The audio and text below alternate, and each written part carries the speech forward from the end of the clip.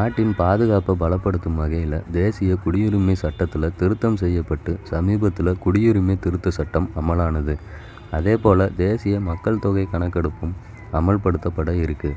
தேசிய குடிமக்கள் பதிவேடு கொண்டு வரப்பட இருக்குது. இது தொடர்பான ஆலோசனை நடந்துக்கிட்டு இருக்கு. குடியுரிமை திருத்த சட்டம் தேசிய மக்கள் தொகை கணக்கெடுப்பு மற்றும் தேசிய குடிமக்கள் பதிவேடு உள்ளிட்ட அரசின் சட்டங்களுக்கு ஆதரவும் வருது, எதிர்ப்பும் கிளம்பி வருது.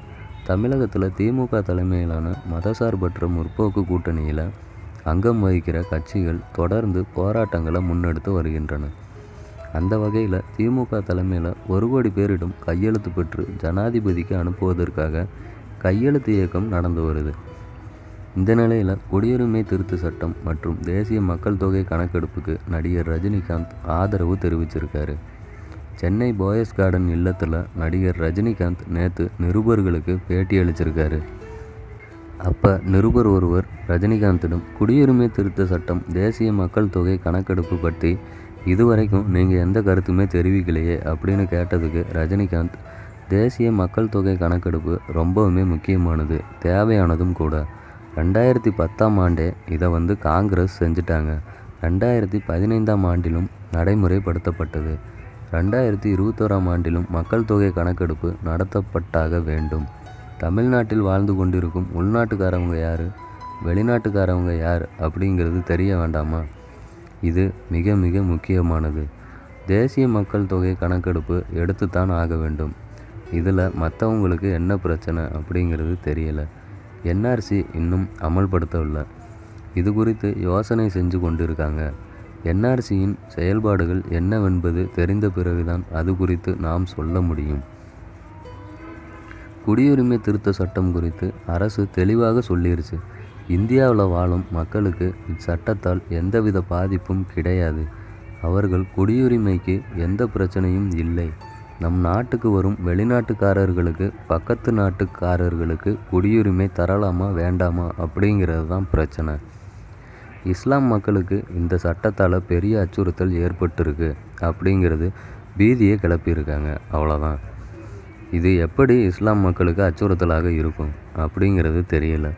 இஸ்லாம் மக்களுக்கு இந்த நாட்டில் எந்த அளவுக்கு உரிமை இருக்குது அப்படின்னு சொன்னால், பிரிவினை காலத்தில் இஸ்லாமியர்கள் சிலர் நமது நாட்டிலிருந்து பாகிஸ்தானுக்கு போனாங்க. ஆனால் இங்கே இருக்க இஸ்லாமியர்கள் பலர் இதுதான் என் நாடு, இதுதான் என் ஜென்மபூமி, இதுதான் எனது மண், இறந்தாலும் இங்கே தான் இறக்க வேண்டும் அப்படின்னு வாழ்ந்துக்கிட்டு இருக்காங்க. இப்படி உரிமை கொண்டாடுபவர்களை எப்படி இந்த நாட்டை விட்டு வெளியே அனுப்ப முடியும்? ஒருவேளை இங்குள்ள இஸ்லாமியர்களுக்கு இந்த சட்டத்தால் ஏதாவது பாதிப்பு அப்படின்னா அவங்களுக்காக நான் முதல்ல குரல் கொடுப்பேன் அப்படின்னு ரஜினிகாந்த் சொல்லியிருக்காரு. அவங்க பக்கம்தான் நிற்பேன். இந்த சட்டத்தால் அவங்களுக்கு எந்த பாதிப்பும் கிடையாது.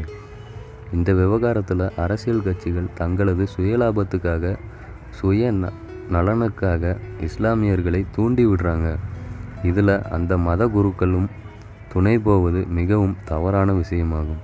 இந்த விவகாரத்தில் மாணவர்களுக்கு நான் வேண்டுகோள் விடுக்கிறேன்.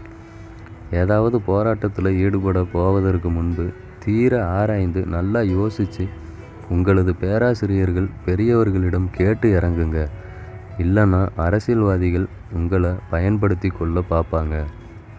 ஒருவேளை எதையும் ஆராயாமல் போராட்டத்தில் இறங்கிட்டீங்க அப்படின்னா பிரச்சனை உங்களுக்கு தான்.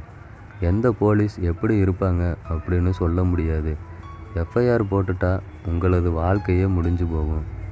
இதை மாணவர்கள் நிச்சயம் யோசிக்க வேண்டும் அப்படின்னு சொல்லியிருக்காரு. நிருபர் ஒருவர் ரஜினிகாந்திடம் இலங்கை தமிழர்களுக்கு குடியுரிமை மறுக்கப்பட்டிருக்கிறதே அப்படின்னு கேட்டதுக்கு ரஜினிகாந்த் என்ன சொல்லியிருக்காருன்னு பார்க்கலாம்.